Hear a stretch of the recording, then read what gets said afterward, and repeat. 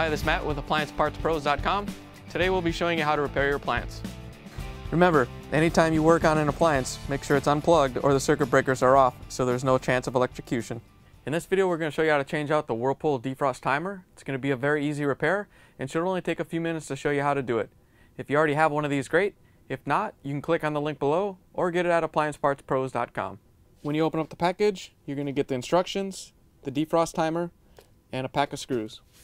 The defrost timer controls the defrost cycle, so the main reason you'd be changing it out is if the timer is not advancing like it's supposed to, or controlling the defrost cycle.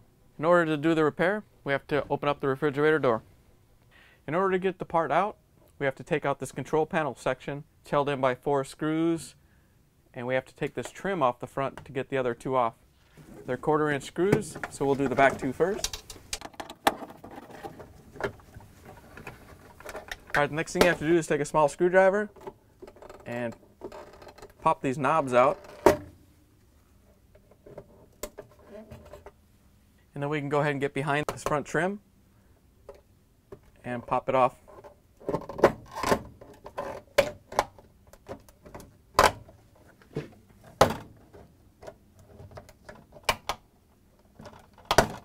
Be very careful when you're taking it off, you don't want to break it.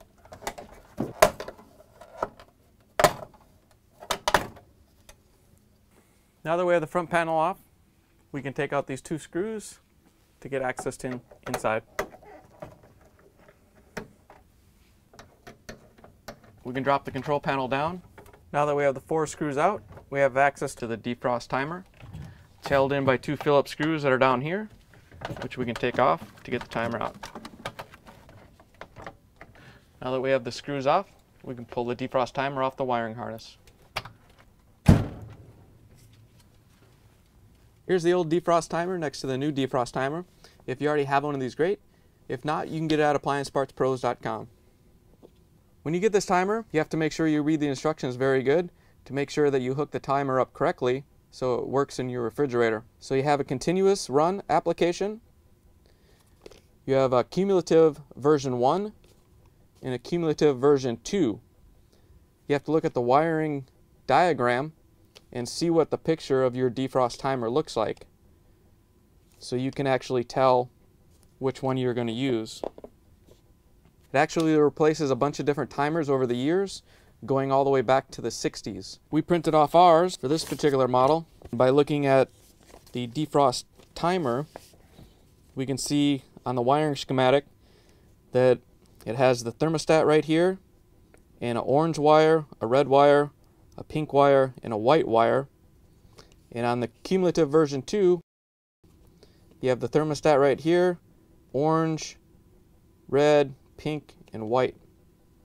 So on our version of the refrigerator, we're going to use version 2 to change it.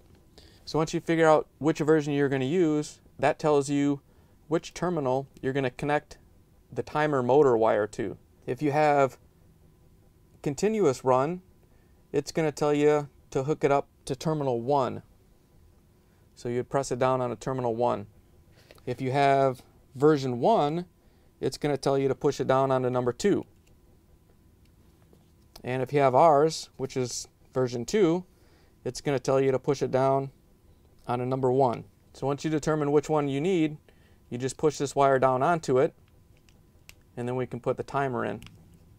So once you have the wire on, make sure you push it all the way down with a small flathead screwdriver, and then we can put the timer into the refrigerator. So there's also some instructions in here that talk about you have to bend the terminals. Some applications you have to drill holes. You may have to use the screws that they gave you with the timer and an extra connection for the wire terminals to put the timer in to fit your application. We're not going to go in and cover that because we don't have a refrigerator to show you how to do it. But if you do have one of those older ones, make sure you follow the instructions and put it in the right way. Now that we've figured out which one we need and we have it in place, we can put it into the refrigerator. If you notice the old timer, the holes are very small and the screws actually held the timer in place. On the new timer, it has these big holes, so we can't reuse the old screws that we had in there. They give you 2 different, like a big wood screw looking screw which goes all the way through and doesn't grab anything, so we can't use that. So we're going to have to use the small machine screw and then the nuts that came with the package. Once we mount it, we're going to put this in there. The only problem is that the little holes in the plastic are a little bit small for this. It doesn't slide through, so you're going to have to screw the whole length of the screw through, and then we can put the timer onto it. Alright, now that we got the first one in, we can put the second one in. That hole was a little bit bigger, so it slid right through. Alright, now that you have the screws in place, we can go ahead and hook the timer back up to its wiring harness. And then we can set it down onto the screws.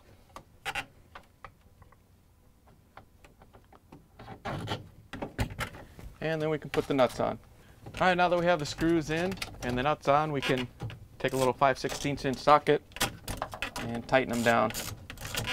Alright, now that you have the new defrost timer mounted into place, we can put the control panel back together. All we have to do is lift it up into place and put in the 1/4 inch screws. The two with the big washers go underneath.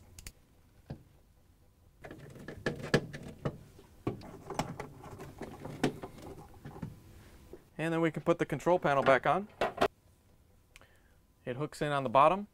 These grooves right here go right into these slots, and then you push it up and snap it into place.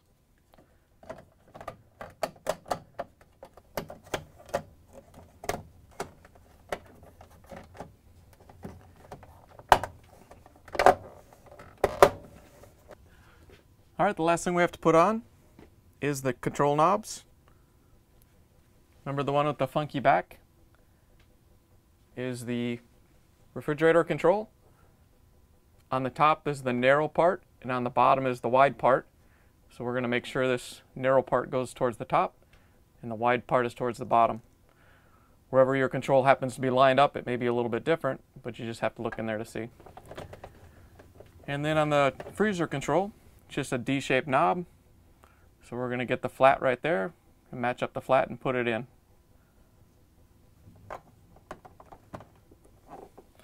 And you just want to make sure, since we took this all apart, you can turn these to make sure they spin freely, and then set it to whatever you want for your refrigerator.